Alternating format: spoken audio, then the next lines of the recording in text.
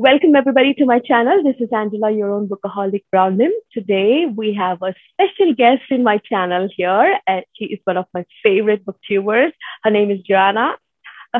And she has her own booktube channel. So Johanna, you want to quickly introduce yourself and your channel? Absolutely. Thank you so much for having me. I'm so excited to talk about Behave with you, and I have been loving your channel as well. So on my channel, I mostly focus on fantasy. That's my favorite genre, but I do read outside of fantasy as well. And for whatever reason, this year I've just been drawn to more nonfiction too. So I've been reading about one nonfiction book a month, and that hasn't really been officially planned. It just has worked out that way, but I've heard so many fantastic things about the book Behave. And so when Angie said that she wanted to read it, I right away jumped on this idea of reading it with her. So I'm so excited to discuss it with you today. And thank you so much for having me. Thank you for agreeing to this discussion and read along, or buddy read, basically.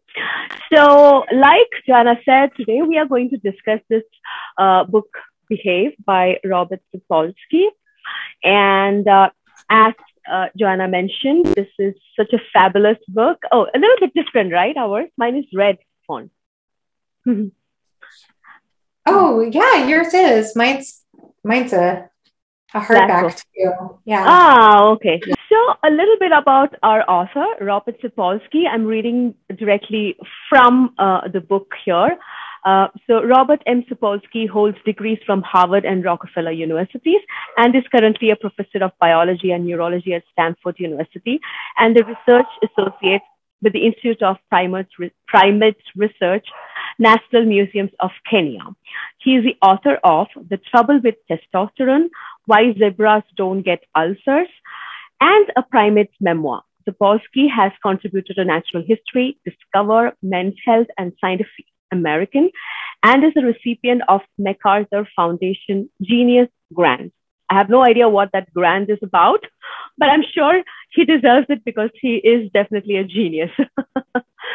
So that's a little bit about Robert Sapolsky, the author. I'm sure he comes with a lot of credentials. And I also read from the book that he has spent around 15 years studying baboons in the wild. So yeah, he has a lot of merit when it comes to science around primates, basically, and behavior of primates, for sure. Directly jumping into what the book is about, just a quick summary for our viewers. So basically, in this book, Robert, first of all, or Sapolsky, starts off with saying that he has this childhood fantasy about killing Hitler, right? Confronting and killing Hitler, and basically to punish him for the crimes against humanity, right? And while he is contemplating that, and this is a repeated fantasy that he had throughout his childhood and sometimes as an adult, and then later on in his life, he realized that, but he doesn't believe in souls. He doesn't believe in punishment. He doesn't believe in evil. So it's kind of a dichotomy. And also he points out many such dichotomies, like he loves to watch schlocky movies, but he is, for gun control. And these things, and that also boils down to how complex human behavior is as well, right? We live in dichotomy on a daily basis. And then he starts digging into human behavior. So the first part of the book is about finding out a behavior has occurred and what has caused it, right? That's the first part of the book, which is exploring the reasons behind why exactly a behavior has occurred. And the second part is much more relevant to the society at large, because he talks about how these behaviors impact the society, what is the effect that it has on society, and how it influences society, and how we can, in fact, influence society in a better way. I think with many sobering points that we discovered through science, he somewhat concludes with a very cheerful note and, giving us hope that, there is some positive things to look forward for humanity if we really try for it. That's a small summary that I think that I think is what this book is about. What about you, Johanna? Yeah, that's an interesting way to frame it. I honestly hadn't thought about the book in two parts like that before. I think the way that I was seeing it was that he was sort of offering the most holistic sort of picture of human behavior that he could possibly construct, and making sure that it wasn't divided up into so many categories. That doesn't really paint an accurate picture in any possible way, because all these different aspects, they all relate, they all converge. Mm-hmm. And so he's showing us human behavior processes that influence human behavior, from neurological processes to endocrinological processes to social behaviors, because you can't really, and environmental ones, genetic ones, and sociological, historical. So he's kind of broadening the view, going from the micro to the macro, and sort of making a bigger statement about why we as humans behave the way that we do, why we act at our best and our worst, and how we're not necessarily programmed to be a certain way, that we're just basically evolving to respond how we respond to a particular situation in particular circumstances, that's an important point. And about this message, which I think is central to the book, which is about the ways in which we have these dichotomies. I like the way you put that. And that how we can learn to work with that, how we can learn to have more compassion, how we can learn to have more altruism, and sort of understanding that in actually a very nuanced way as well. So I feel like that was sort of what I took from the book. And also, I think I mentioned this to you before, just how little control we really have over our behavior and our thoughts compared to what we think we do. And how to, so it's a very humbling message. And at the same time, I do think he still shows hope in it. He's not painting a nihilistic picture of human behavior. He's sort of showing us where we can move from here and how we can work through things. And not only showing the ugly and poor aspects of that, but also even some of the hopeful ones. And so that's what I took from it. Yes, absolutely. Because I think I have actually taken a small screenshot from a talk that Sapolsky had given. And that kind of summarizes what you said. You know, you take a behavior and then what happens. And you cannot just say, okay, for example, a human male is aggressive. And then you cannot just say that it is only testosterone which is causing it, you know, because it's a mix of all these factors that we'll be discussing very soon. So yeah, that's definitely it is. You just cannot say that it's this thing that caused somebody to act.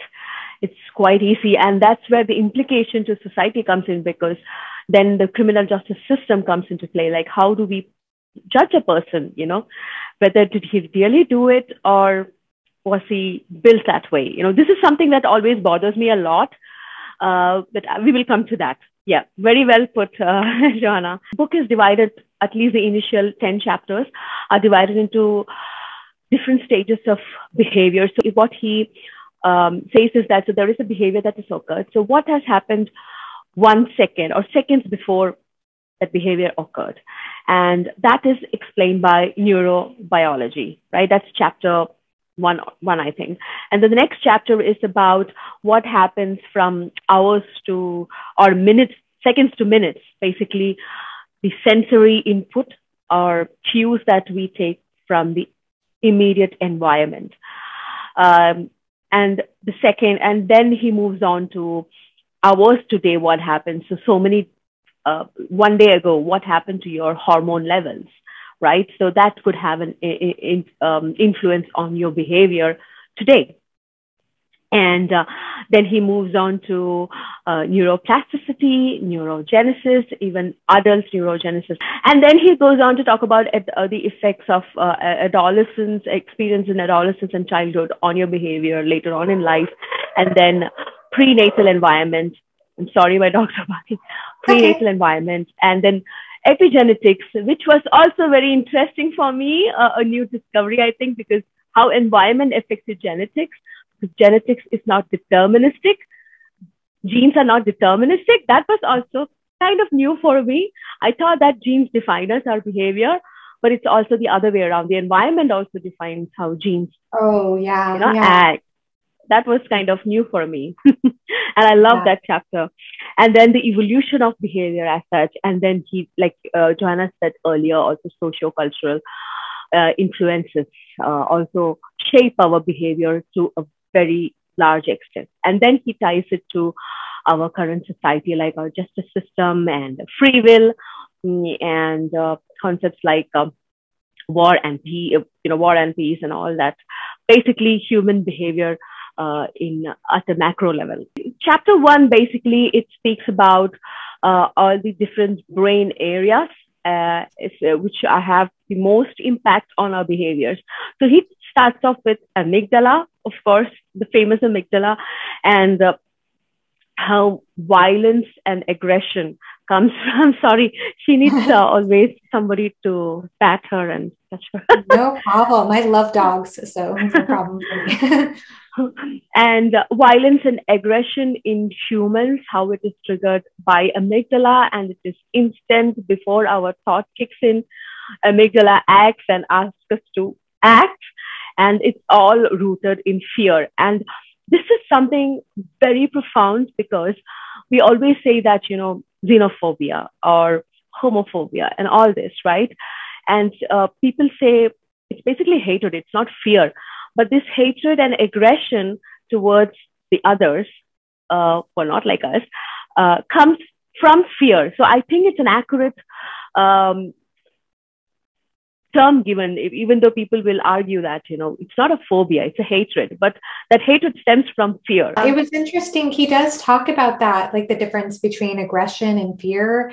And you can be fearful, I guess, without being aggressive was the takeaway. He kind of hammers some point about that, which I'm failing to bring up, but I can look it up. But he does talk a lot about the amygdala and how the amygdala, it's interesting. He said that our natural default state as human beings is to be trusting, which I found really interesting. So we're naturally trusting creatures.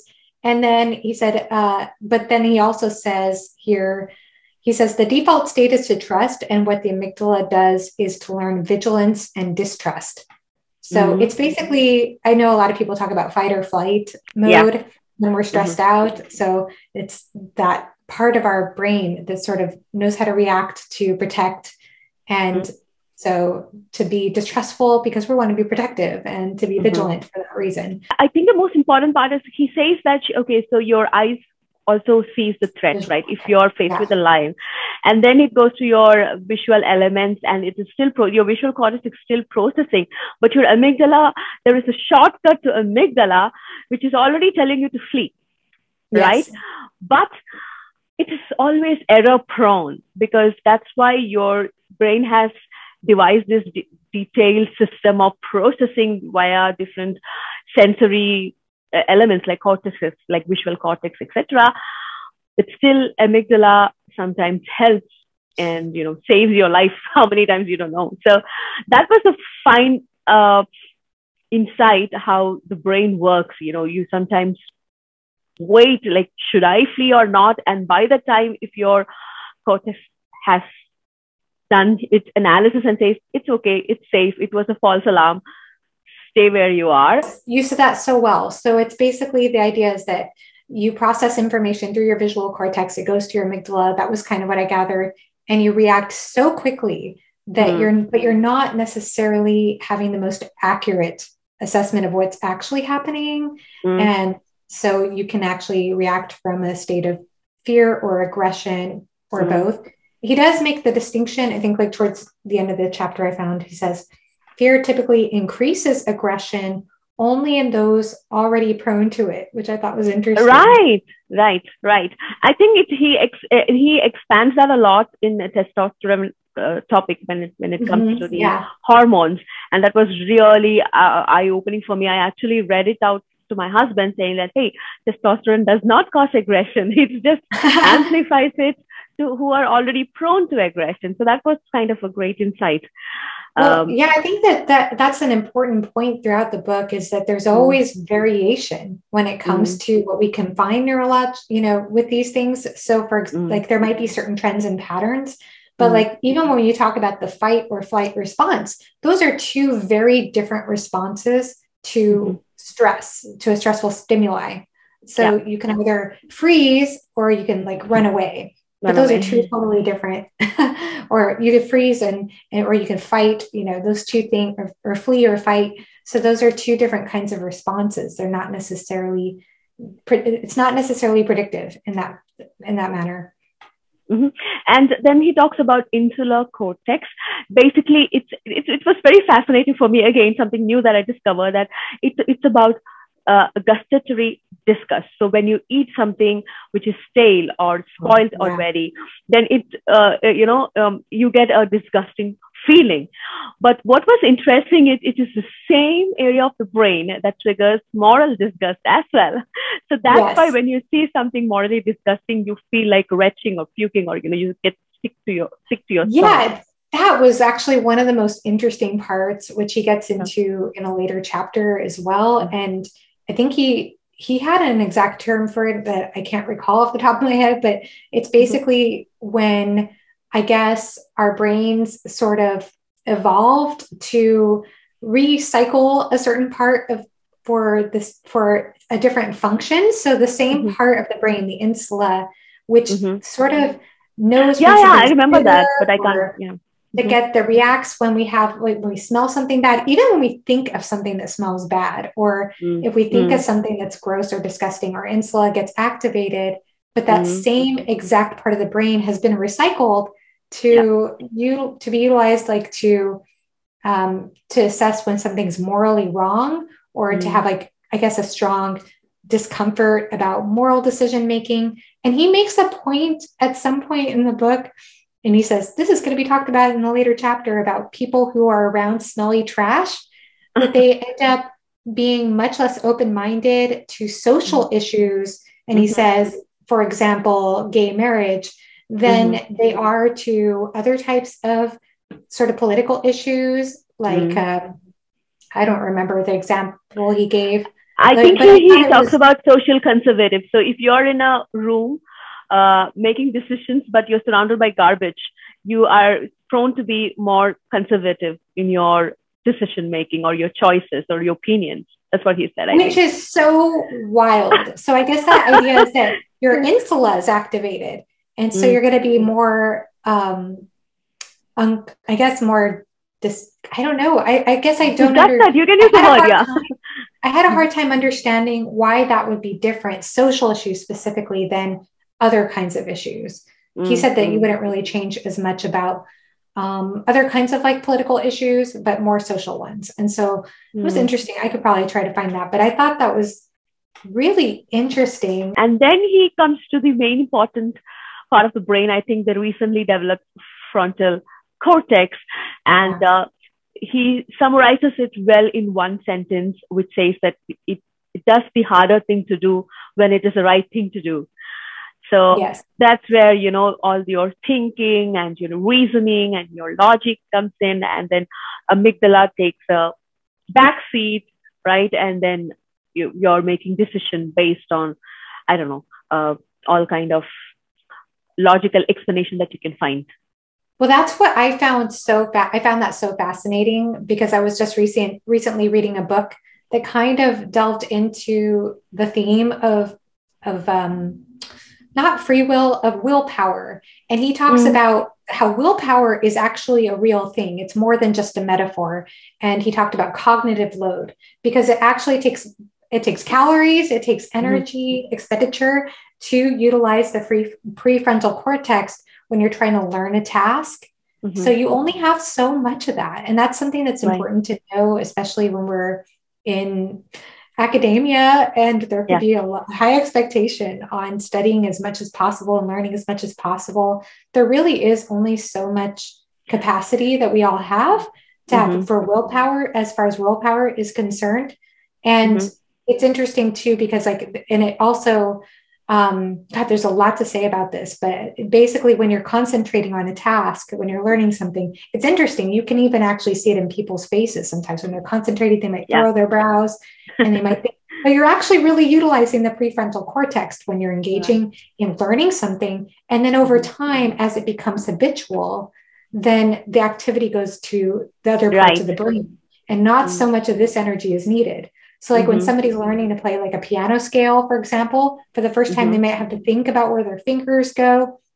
Over time, they don't have to think about it anymore. The muscle memory is habit. It's automated. Yeah. It's automated. But then he also kind of talks about brings it into what you're talking about, that sometimes we'll get stuck in these patterns of the whole saying that insanity is doing the same thing over and over again, expecting different results. When you get stressed out, you might keep trying to do the same thing over and over again, and it's not working. But if you if you basically utilize the prefrontal cortex, then you can sort of strategically do the harder thing. And that comes into moral decision making. It comes into sort of habitual patterns of stress. And that's what helps us to make strategic decisions, I think. Dopamine system. And, this pleasure and reward system that he talks a lot about, that as well in this chapter. And that was fascinating. Right. What I took away from this one, of course, there's a lot to take away. But one thing that I noticed is that it's not just the pleasure of the reward, but it's also the anticipation of getting the reward. So even before you get the reward, your dopamine system is activated once you know what's going to happen when a certain action is taken. It activates more. You get more dopamine with the expectation of a reward that's likely to happen. And then you get a little dopamine bump when you actually have the reward. And that just blew my mind, honestly. Right? I did not know that. That was something I did not know. And I have actually watched a video since then that talked about that a little bit on a different I guess, platform. But that it's interesting just to know that, because a lot of times we are focused on the reward and not knowing that the build up to that is actually where a lot of that takes place, a lot of the dopamine anyway. Yeah. People say, right, it's not the, it's the journey, but not the destination, something like that. Like, even that anticipation gives you some kind of reward.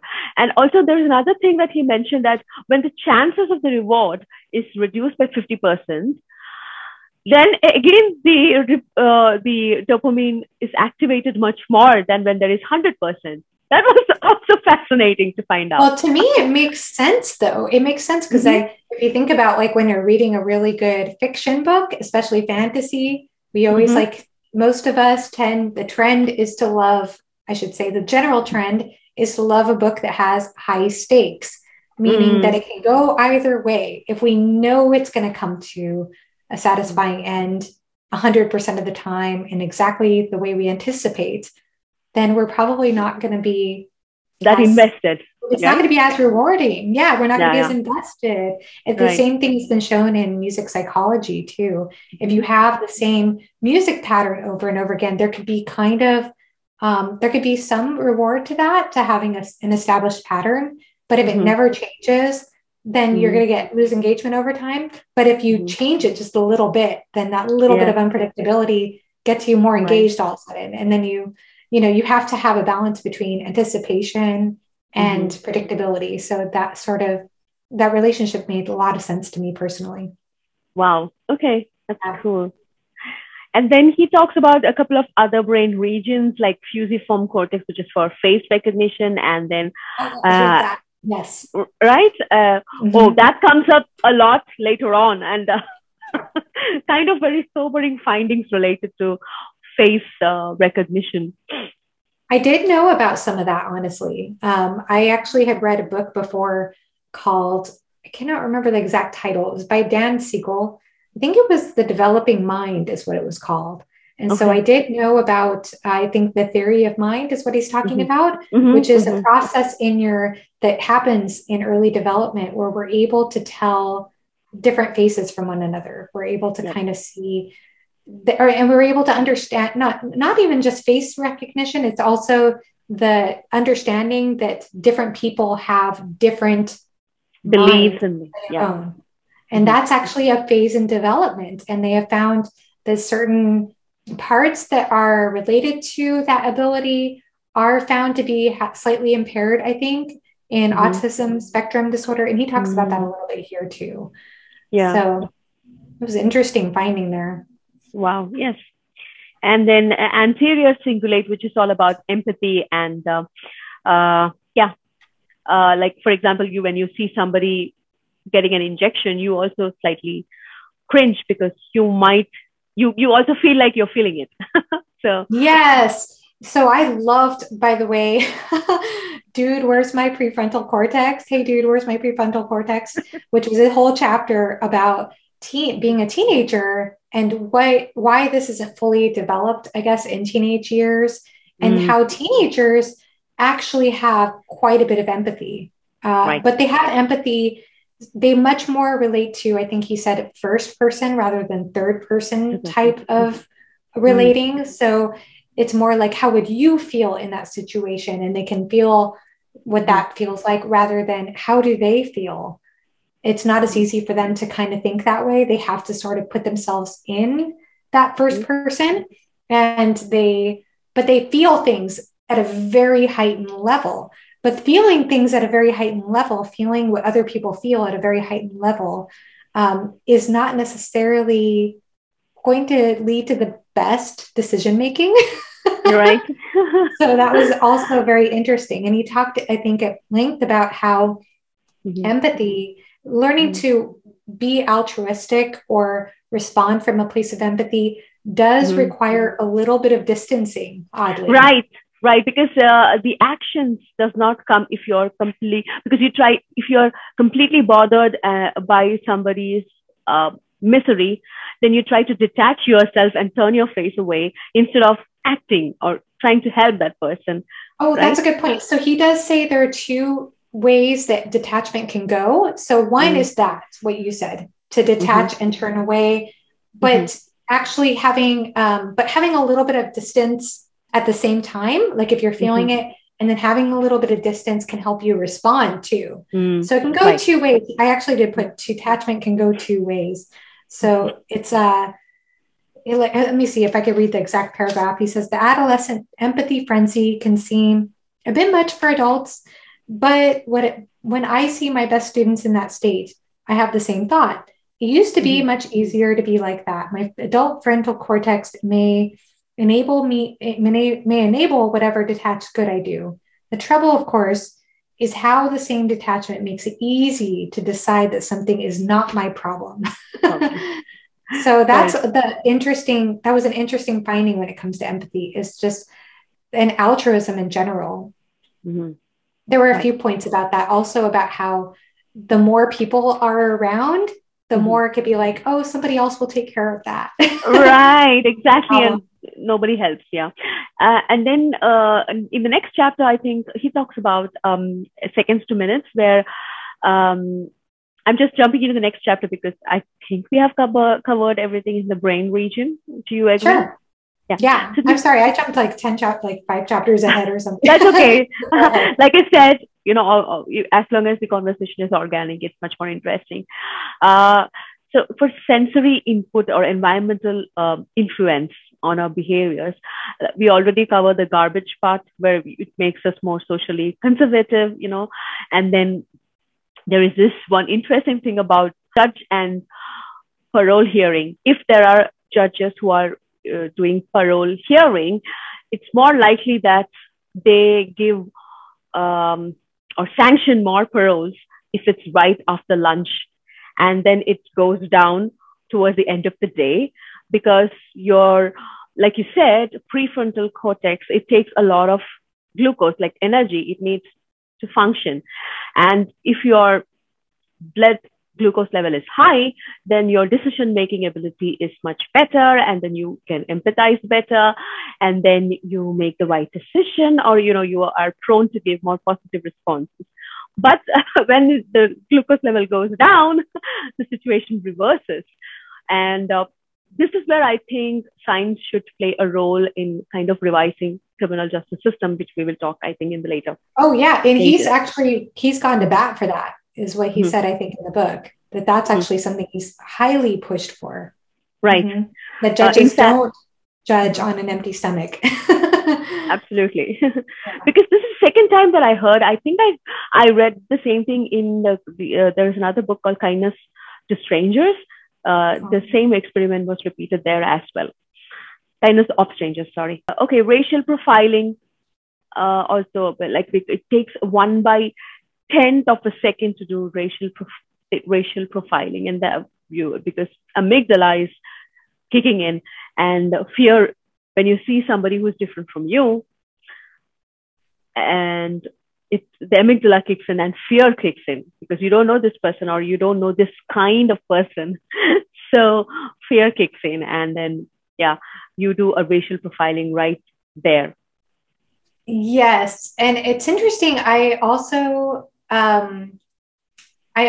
highlighted a quote that he said. I wrote it down here. He said, and I'm paraphrasing it a little bit. He said, as a result, are we hardwired to fear the face of someone of another race, to process their face as their face less as a face, to feel less empathy? And he said, not really, because one, there is a tremendous amount of individual variation. Not everyone's amygdala activates in response to another race face, and those exceptions are informative. So it's important to know that this isn't universal, that this isn't necessarily always the case. And two, he says, subtle manipulations rapidly change the amygdaloid response to the face of the other. So that was interesting. That I thought that was hopeful, that it's not that we're hardwired to do that, but at the same time, that can be the case. And that's an amygdala response. And rather than remove the amygdala, we need the amygdala.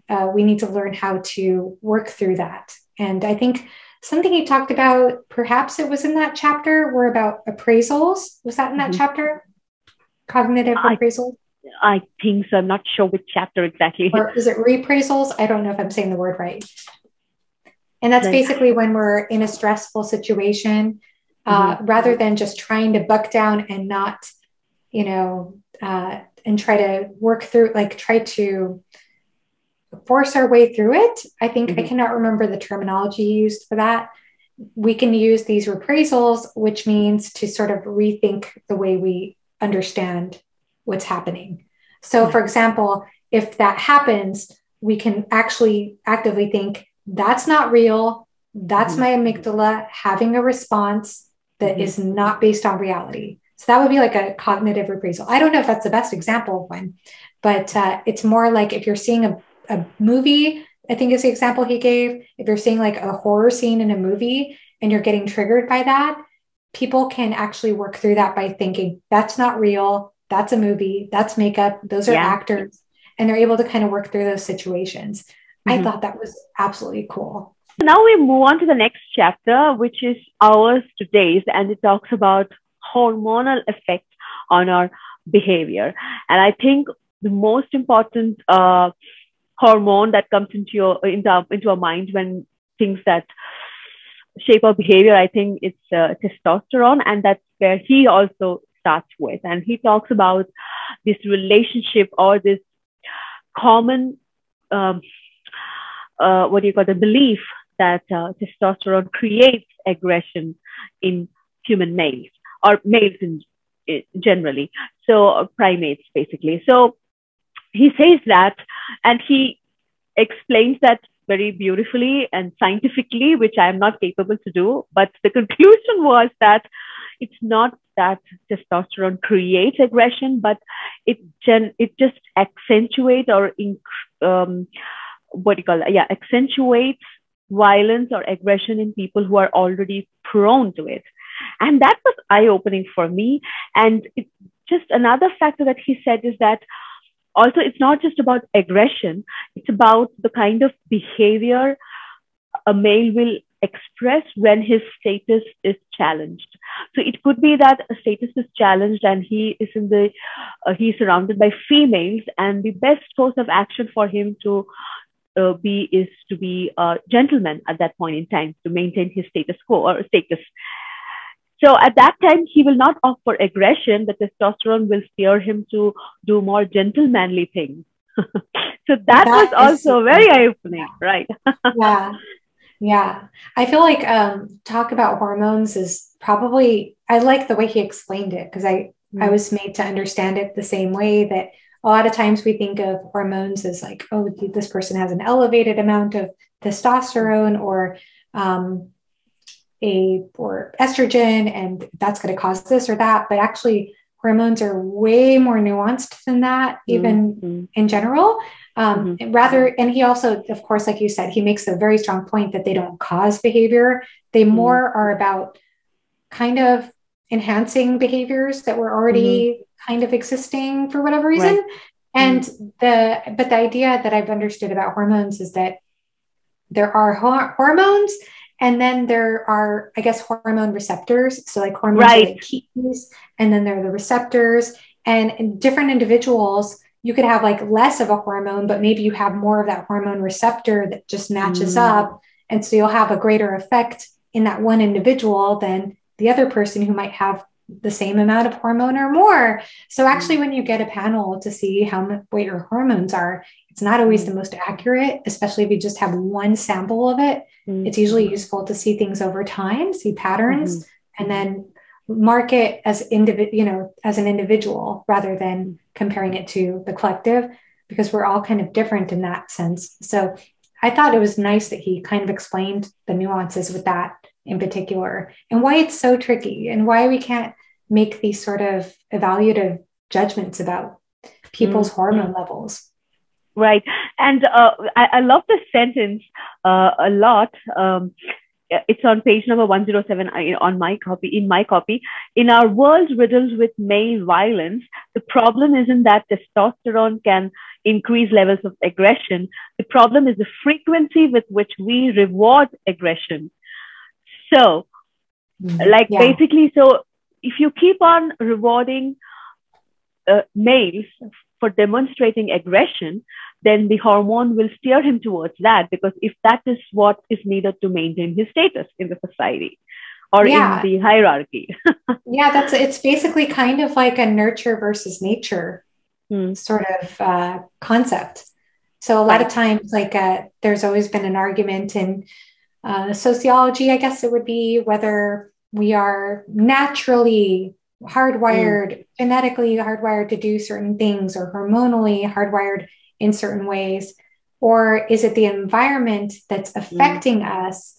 Is it the nurture or is it the nature? And I feel like he's basically saying you can't really separate the two, and they both are important. And so, in that case, like what you said, that's an important factor. I think he kind of says in the same exact chapter about alcohol and how alcohol doesn't make people more aggressive. It just enhances aggression in people who are already prone to being aggressive. You might have the totally opposite effect on somebody else. So you can't excuse somebody for, I was drunk. That's not an excuse. It's not an excuse. Yeah. Moving on to another interesting hormone, which is oxytocin. It's all about mother-child bonding and pair bonding and trust and generosity.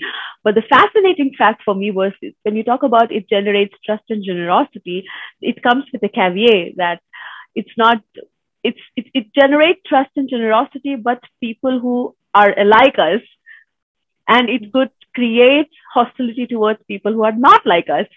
That's right. Yeah.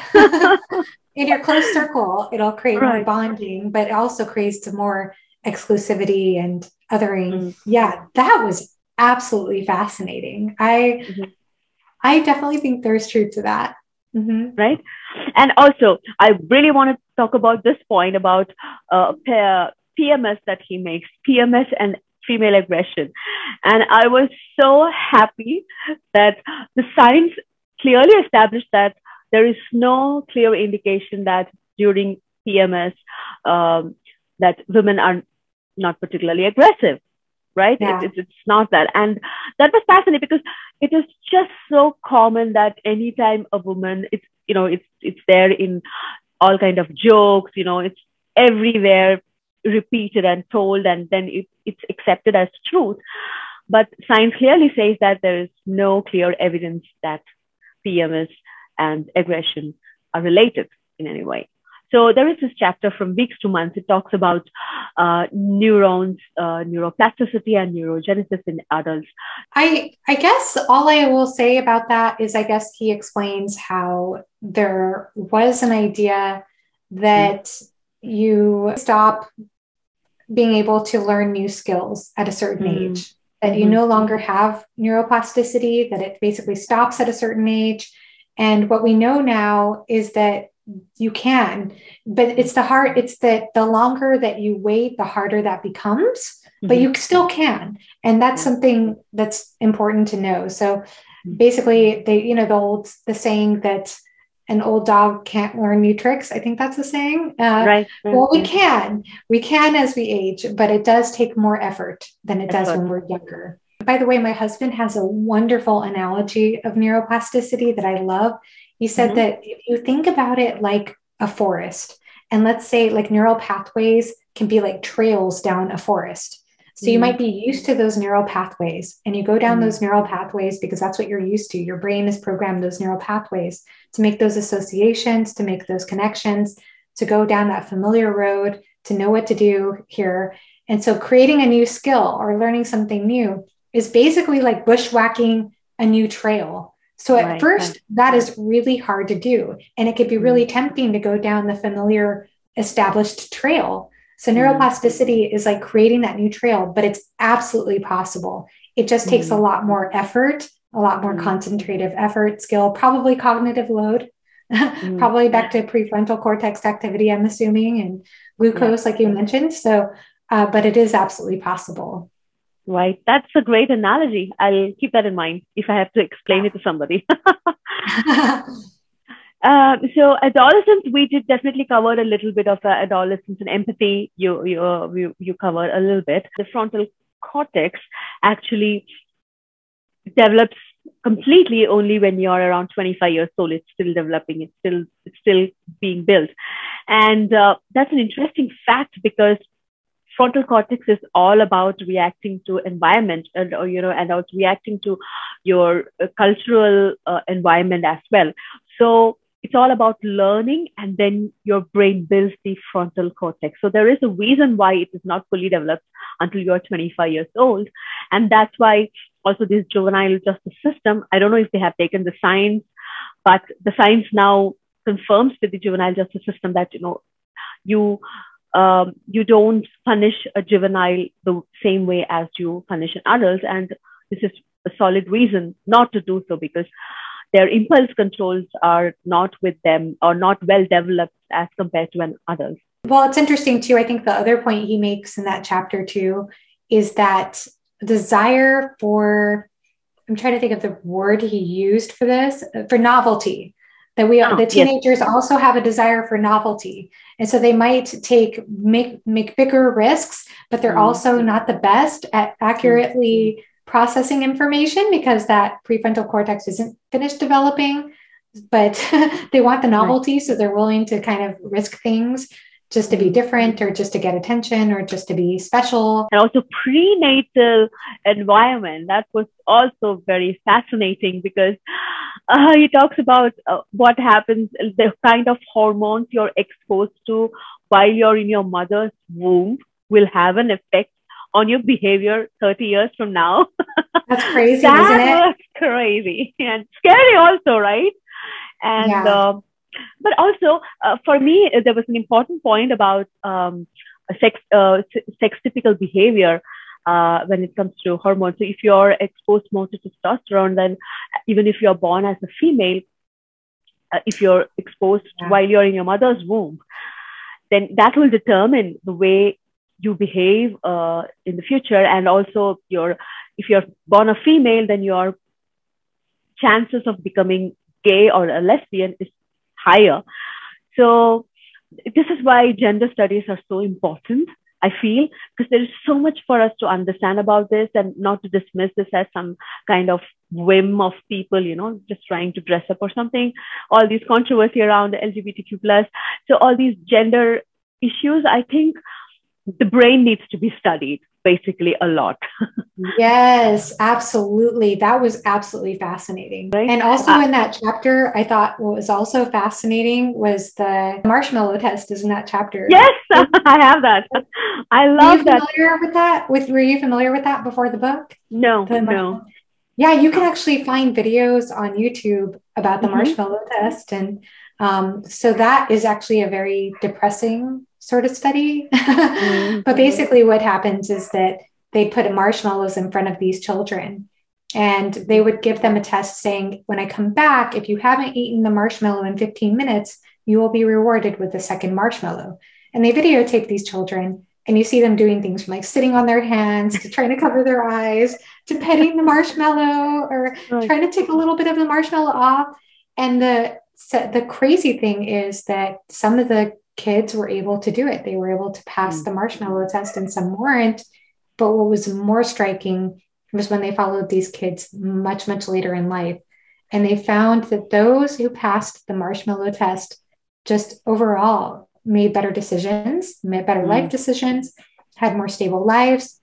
And those who didn't pass the marshmallow test, it was quite the opposite. Right. And so I think that was incredibly humbling.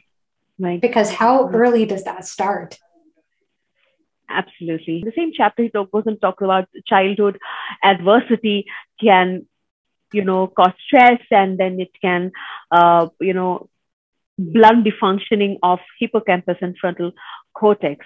But it's the opposite in amygdala. Lots of adversity and amygdala becomes larger and hyperactive. So one consequence is increased risk of anxiety disorders when coupled with poor frontal cortical development. It explains problems with emotion and behavior regulation. So if you are exposed to abuse as a child or any kind of adversity, poverty also later on when social situations come into play, your amygdala is hyperactive, and then you are prone to all kinds of disorders like depression, anxiety disorders, ADHD, and things like that. Absolutely. And I don't think that anybody who goes through these adverse situations is necessarily doomed, but at the same time, it's the probability is going to be much, much higher or greater for challenge later in life. So he talks about two types of adversity that one can face as a child, and they should be considered separately. Observing violence, there is this one paragraph about exposing children to a violent TV or film clip increases their odds of aggression soon after. Interestingly, the effect is stronger in girls. So that, again, it surprised me. Effects are stronger when kids are younger or when the violence is more realistic and or is presented as heroic. Such exposure can make kids more accepting of aggression. In one study, watching violent music videos increased adolescent girls' acceptance of dating violence. Fortunately, he does say that there are two caveats, though. At the bottom of page 198, he says, there is no evidence that catastrophically violent individuals, mass shooters, are that way because of childhood exposure to violent media, and B, exposure does not remotely guarantee increased aggression. Yeah. Instead, effects are strongest on kids already prone towards violence. For them, exposure desensitizes and normalizes their own aggression. Right. So it's more that it really doesn't help rather than it causes, I think, is what I gather from that. I think that sort of what he kind of gets at the end of the book is just the importance of I think one thing that we can say actually was priming, how we are very susceptible to priming or to certain things that we're not even aware of. So for example, he talks about perception of other people based on whether we were sitting on a soft chair or a hard chair, or whether, that we might have a harder perception of somebody if we're sitting on a hard chair versus if we're sitting on a soft chair, we might have a softer perception of somebody, or the way that we might think people are colder when we're holding a cold drink versus when we're holding a hot drink. And I thought that was so funny for me personally, because I grew up spending a lot of times in coffee shops. And I later on looked back and thought, I think holding a cup of coffee was more like there was the warmth kind of made me feel less anxious. But I think it probably did. I don't know. I think there are certain little things like that that can affect our perception way faster and more in a more unconscious way than we realize. We're way more susceptible to that. He has a whole entire chapter on symbols and how symbols affect the way that we perceive societies, the way that we create tribalism, how tribalism takes place, the way that we just, see people as other. I think that's a big aspect of the book. Right. So there is this entire chapter about us and them, right? Us versus them. Yeah. So I think we have again spoken about that a little bit, right? Because the brain groups people with unconsciously already into in-groups and out-groups. And these in-groups and out-groups are on different hierarchies, many hierarchies also. Yes, that's a good way to put it. Right? So you and me could be one in-group, like a female in-group. Yeah. But then I could create a separate in-group and you could be out-group when it comes to countries, if I consider. So how does brain processes all these many variant groups, right? It's fascinating. But what depresses me is that sometimes these kind of in-grouping and out-grouping creates conflicts. And then it needs our frontal cortex to come with the right logic, to overcome all that and, say that they are the same, or you don't have to be violent towards them. And that comes from social conditioning and the environment that we are, our education, how in terms of how educated we are about these topics, not about, academic education, but, how educated we are about our environment, how we should treat each other as human beings. So like you said, the main takeaway is that despite what the science is saying that, we have these factors that influence our behavior, we don't have to choose violence. We do have the option to choose empathy. That was a very nice way to end or conclude. 100%. And he talks a little bit about some of the studies that are found in Altered Traits, which is that book that Brandon and I read.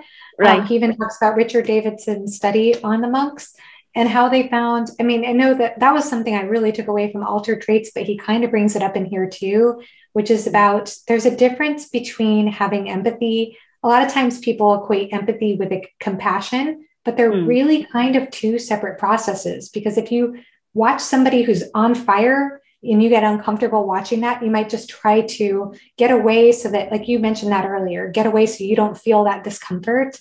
And you might be feeling empathy, but it just might make you want to go and detach more. And then there's a difference between that and having empathic concern for somebody. So wishing compassion for somebody, there's a big difference. And there's a big difference on circuits in the brain that are wired when we have empathic concern. So just having empathy, it doesn't really do much. It actually might even work against altruism. It's actually wanting to go towards it that is going to make a change. And there are so many factors. That is the hard thing to do. And when we say hard thing to do, it's hard for, again, the prefrontal cortex has to engage, but also it's hard because of so many other environmental, sociological factors, including, he talks a lot about tribalism. So the stakes of what that might mean for you not to be racist if you're with a group of racists, who carry that message, and to make that harder decision, or to say somebody, or to forgive somebody, and maybe the guilt and shame other people would feel that you forgave somebody who did something wrong or bad.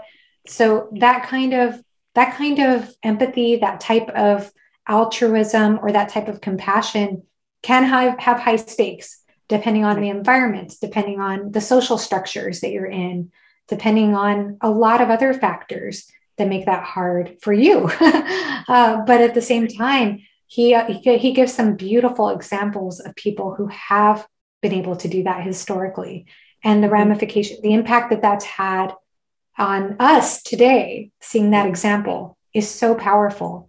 So even though we might not see the rewards immediately, they do have an impact. Right. And he also says that, how do we overcome these kind of differences or dichotomy that is created in our brain, like us versus them and all that. And he says that we have to accept there will always be sides. There will, yes.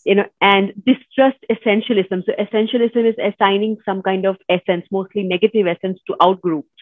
So you discard that, but you think of them as individuals. So discard essentialism and embrace individualism, and think of them as individuals, so that you develop this empathy, and then focus on shared larger goals, practice perspective taking, and individuate. He keeps repeating that. So you have to, I think, to do good, we have to put in a lot more effort than I know. Rather than, it's easier to be bad, I think, than to be good.